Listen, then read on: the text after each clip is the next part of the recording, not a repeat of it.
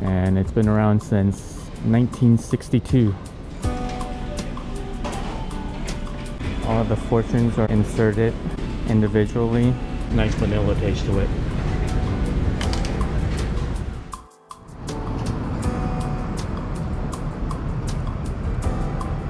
Hey, welcome back to Get Lost Traveling. I'm David, and today I'm in San Francisco again, and I'm about to get started on an urban hike along the Barbary Coast Trail. If you're looking for a great way to experience San Francisco's sights, food, and fascinating history, this is probably something you want to check out. And as usual, I will be keeping a track of how many steps I take. I'll do a wrap up at the end of this to give you guys a summary of what's happened. Anyways, there's lots to see, so let's get started. The Barbary Coast Trail is a city hike connecting historic sites and local history museums in San Francisco. It's roughly about 4.3 miles long, which is about 7 kilometers. The trail was established in 2000, but the historic sites all date back to the California Gold Rush era from 1849 to 1906. We are starting off this walk at the old San Francisco Mint. The San Francisco Mint is the oldest building in the city. It was built in 1854 to serve the gold mines during the gold rush. It closed in 1933 when the new mint opened. So each of these medallions will actually point you to the direction that you're supposed to be going. And so we're actually headed towards this way because the Mint's right over here, and so we're heading up towards Market Street. So we came from over there, right over there. This is Market Street here, and we are walking right up to the cable car station at Powell. Okay, so now we are past the cable car turnabout at Market Street. We're walking up Powell Street right now, and there's just a lot of stores, retailers, but there's just not a lot of people walking around. We're not fully opened for tourists, but there are a lot of still local people coming around, and people that live in the area in California are starting to visit. Okay, so we just walked up to Union Square. There's a lot of construction going on. This used to be a sand dune until they transformed it into a 2.6 acre public park. But today, it's one of the most popular tourist attractions in the city. You got the St. Francis Hotel right across the street from it, as well as a lot of high-end retailers all around.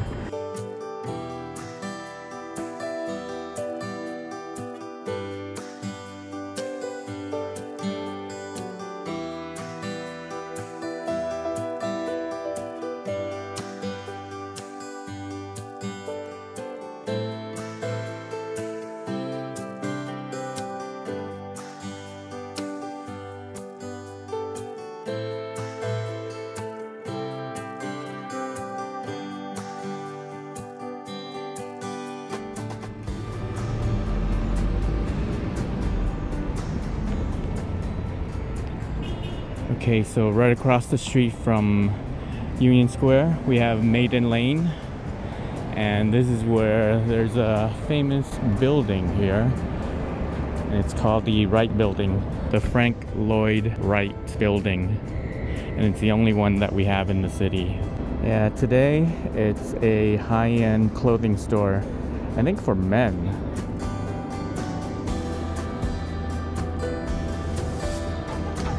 We've left the Maiden Lane area and heading down to the Dragon Gate. We'll be heading into Chinatown. The Dragon Gate began construction in 1968 at a cost of $75,000. And at that time, Taiwan donated the tiles for the roof and also the guardian lions. Lion on the left-hand side is male and the lion on the right-hand side is female. And we're walking down what is typically the tourist Chinatown. There normally is a lot of tourists on this little road here, but we don't have too much tourists these days. And as you can see, there's some stores that's open, but a lot of these souvenir stores and businesses that rely on tourists are pretty much shuttered for now. It is a little bit sad to see all these stores closed, but that's just kind of how things are these days. Towards the St. Mary's Cathedral, which is right over here across the street. Before you get there, there's on Quince is a park. It's St. Mary's Square, and it's a pretty nice park, kind of hidden away. And I think there's a little playground up there for kids and stuff, but we won't be going up there like this. Not with a camera. Anyways, just if you want a place to rest up or anything like that, you might want to check that out.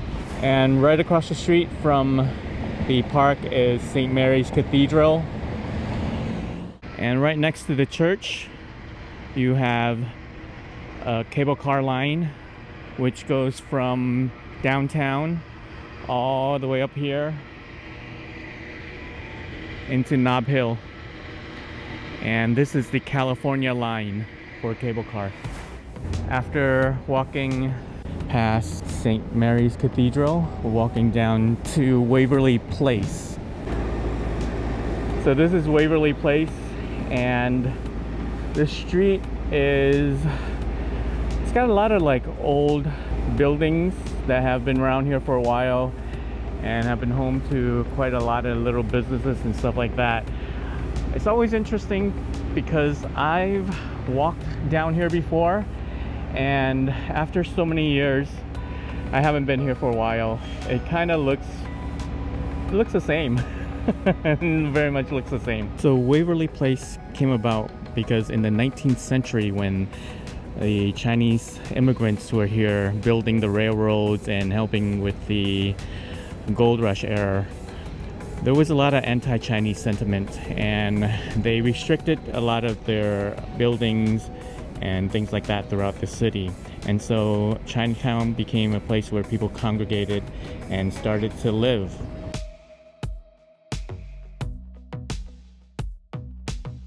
And because of all the restrictions, they ended up building on top of their barbershops, laundromats, and restaurants. And even after the 1906 earthquake, many rebuilt and continue living in this area. So this is a bit of a walk down memory lane for me, and yeah, it looks very familiar except for some of these build outs for the pandemic, and I think these are probably here to stay, but these are pretty nice. We're gonna look for the temple, and the Tinhao temple, and we're gonna go check it out. This is probably gonna happen a lot more than normal. So the temple is actually closed for tours and only available for members to visit. So after we have walked through Waverly Place, we're going to cross Washington Street, and then we're going to head over to Ross Alley over here. So you're probably wondering what's down Ross Alley. It's the Golden Gate Fortune Cookie Company. Ross Alley is pretty small, and there's not a lot of people walking down it. It's just one block, and the Golden Gate Fortune Cookie Company is down at the end of the street. So this is it. This is Golden Gate Fortune Cookie Factory, and it's been around since 1962. I think this is probably one of the only places that still make fortune cookies one at a time by hand. So I just walked in, and the lady just handed me a cookie. It's actually still warm, really nice. Let's have a taste. really cool. Nice vanilla taste to it. So this is the Chinatown telephone exchange. Back in the olden days, this is where they used to do the switchboard for phones when operators were needed to redirect phone calls. And once dial phones became a thing, they no longer needed this switchboard center and they closed down, and now it's a bank. And about a block down from the old telephone exchange is Portsmouth Square. This is where a lot of Chinese elderlies come here. Actually, senior citizens, they come here. There's a lot of gambling over here, actually. A lot of people playing cards and stuff. So as far as parks are concerned, it's very interesting because there's a lot of smoke, cigarette smokes, as well as gambling. Just people sitting around the benches and playing cards.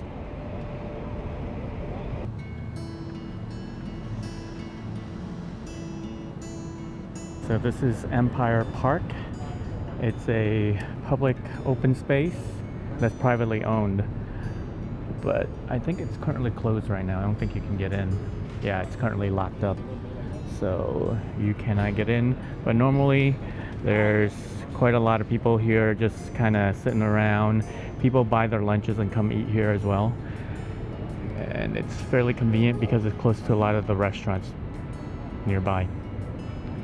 So this is a pretty fun walk so far, but I'm finding it a bit challenging because there's a lot of turns and things like that. And we're coming up on one of these in Montgomery. And we're going to turn over here and head down towards the TransAmerica building. Now we are at the TransAmerica building. And this is very familiar for anybody who has visited or has looked into visiting San Francisco. And you probably didn't know that there is a park with a bunch of redwood trees right next to the TransAmerica building. And this is it. This is the TransAmerica Redwood Park. There's about, I think, 30 something to 40 redwood trees in this area with a fountain. Pretty nice, relaxing here.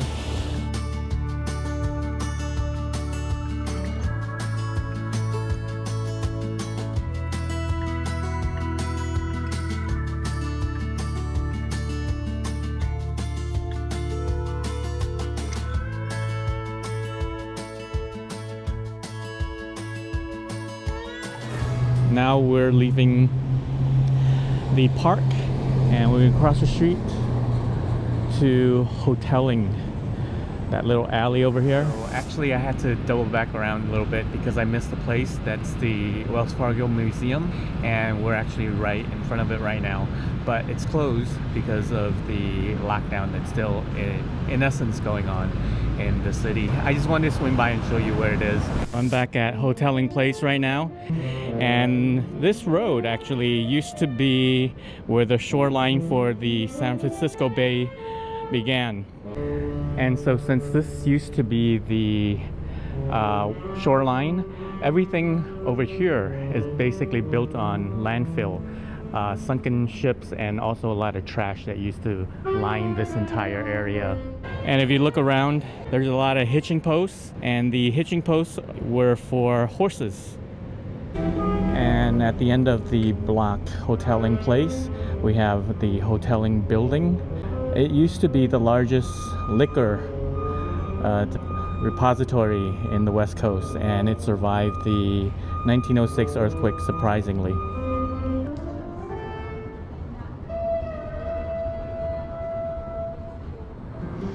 And it's telling me to go down another alley again. I'm going through a lot of alleys today. And now we are leaving the financial district and heading over to North Beach. So for the longest time, this building was called the Columbus Building, but they switched it back to the original name, which is Sentinel Building. And this was bought by Francis Ford Coppola, and a lot of people think he bought it with the money he made from The Godfather.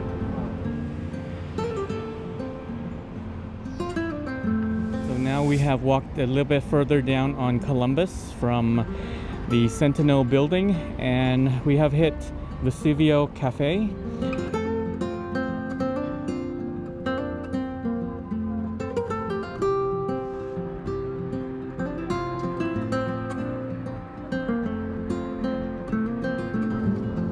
And right next door is City Lights Bookstore. It's an independent bookstore and publisher. It was founded in 1958 by a poet and social activist, Lawrence Ferlinghetti.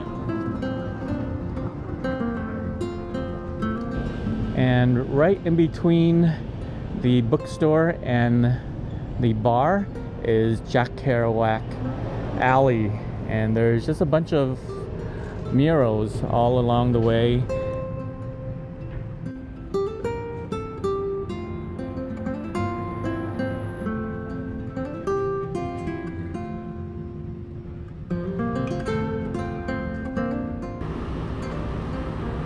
We are continuing to walk down Columbus for a few blocks all the way to Washington Square, but on the way there's a bunch of restaurants and eateries.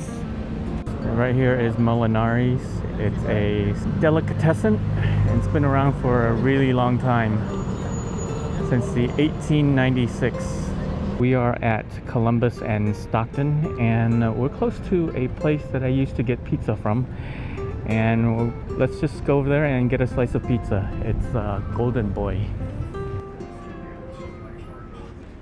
Can I get a slice of the pepperoni pizza, please? Yes. Left-hand side.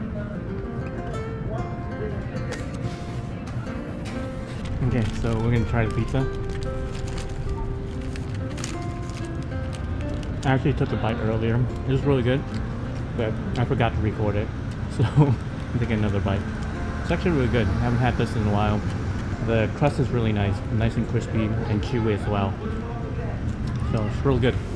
Okay, so a little bit more walking, and we have gotten to Washington Square.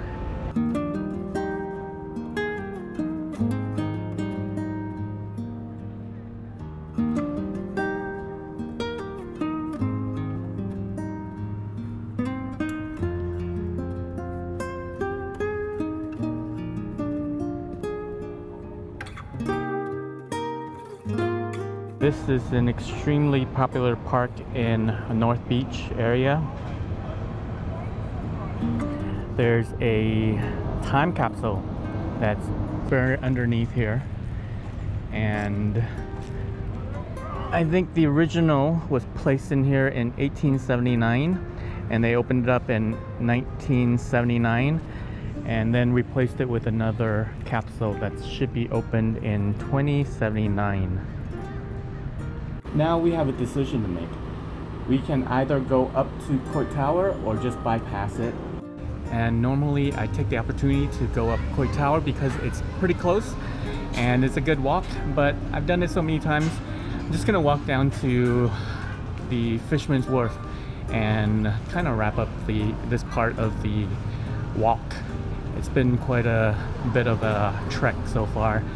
If you are following the medallions, the markers on the ground, it should take you now to the beginning of Pier 39. So as far as Pier 39 and Fisherman's Wharf is concerned, I've done those places and I've shown you guys in the last couple of videos ago. So check that one out. There should be a card coming up if you haven't seen it. So after about half an hour of walking down through Pier 39 and Fisherman's Wharf, I'm at the end of Fisherman's Wharf right now, in the beginning of the San Francisco Maritime Historic National Park. I don't know, I don't remember. I think I got all the key words in though. And we're just turning into the Hyde Street Pier right now, and should be some nice stuff to see. The Hyde Street Pier is a part of the National Park System, and if you have the annual pass, you can get in for free which is pretty nice. If you don't have the pass to get in, the fee is $15. The park itself closes at I think 5 o'clock. This historic pier was the primary ferry terminal for automobiles before the Golden Gate Bridge was built. The pier itself is part of Highway 101. Meet me where the meadows grow by the water hole. Lucid dreams of you and me. Sky high, busy life, I wanna live. So you can pretty much get on the boats and walk around, and these are pretty nice actually. They're kept pretty well. Although, I mean, they're probably not saleable. And we're gonna go up to the upper deck here. Oh, muscle tight, early light, cleanse down jaw. Say my name or say it twice. Shed this layer of overthinking. So we've arrived at Aquatic Park, and this is a part of the Maritime National Historic Park as well. This is a pretty local place. A lot of locals like to come walk, run, and a lot of them do swim in the bay as well. We are at the Maritime Museum, and the Maritime Museum is actually located inside a bathhouse that was built in the 1930s. The outside of the museum is decorated like a boat, and on the inside there's a lot of colorful murals that line the interior. Unfortunately right now it's closed, and so we cannot go in. It closes at 4 o'clock. So with the Maritime Museum, it's pretty much the end of the trail. We're gonna board the cable car and we're gonna head into the downtown area. So I had this whole thing planned out and was gonna show you the route for the cable car heading back to downtown, but I met these ladies and they were really interesting and we had really good conversations. Oh yeah.